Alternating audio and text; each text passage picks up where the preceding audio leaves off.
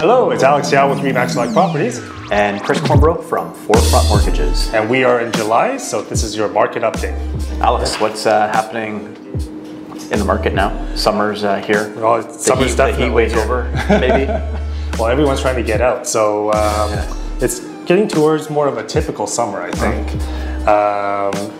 The activity's down, definitely, and noticeably less listings and deals as well. I mean, can't blame them. I mean, the weather's perfect.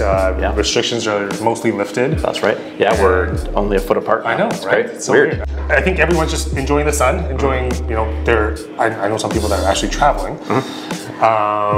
But of course, it depends on the destination's COVID restrictions as well. But right now we're seeing, you know, people are taking their time. Buyers are still there. They're just taking their time. You know, they're thinking over. They're seeing all that's available on the market. So, and they're just making a more educated decision, which I think is great. Right? Yeah. So overall, stats for the last month. Vancouver East houses went down 0.8% in price. Vancouver West went up 2.2%, which is actually interesting. Typically, it's the other way around. Yeah. But I think Vancouver East actually had so much activity over the last 6 months because of the price gap with Vancouver West that it's actually super close now that they're starting to bridge apart again. People are going from east to west versus west to east. Yeah. I mean, prices for the east side, I mean, you hear about that house that sold for $4 million on a standard lot. I didn't hear about that, but that's... Oh wow, that was all over the news. And $4 million, Vancouver East Side down Main Street, new build, 33 by 122. Wow. Yeah. Okay. I mean, last year this time it would have been 3.2, and now it's 4. Yeah. So, anyways, Vancouver West is starting to go up. We're starting to see that break again. Townhomes are still hot. Vancouver East Side went up 2.1%. Vancouver West went up 1.1%. Condos, Vancouver East went up 0.1%, so not much. Vancouver West went down 0.6%, so this is probably a typical fluctuation. Townhomes are still hot though. It's the price range is within reach of most locals and families, double incomes, and so forth, and they just want more space.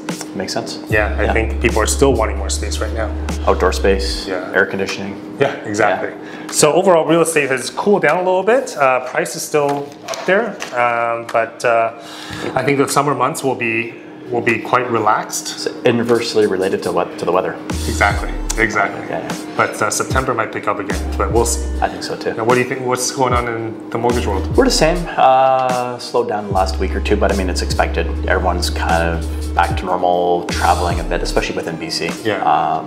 And the summer is usually slow, so and rightfully so. People should be out enjoying, you know, all that Vancouver and BC has to offer. Probably less time in front of a laptop on MLS is not a bad thing for mental health and for balanced kind of balanced markets. So rates are still low. Stress test kind of like a non-event. I mean, didn't really have a hiccup in our business in terms of affecting any first-time home buyers or anyone. Mine either, but I've heard some realtors that deal with a lot of first-time home buyers. Like you said, they got hit a little bit by that, but I haven't felt it. Yeah, no, not really. I mean, I think people just adapt or come up with a little bit more down payment, for example. Lots of pre-approvals, though. I think there's going to be another wave of folks looking to entering the market, certainly. And I think when immigration opens up, when the borders are open, we're going to see a lot of people, I think, come here from wherever, overseas, obviously, and snap up some properties, which will be maybe good, especially for the pre-sale side of things. Yeah.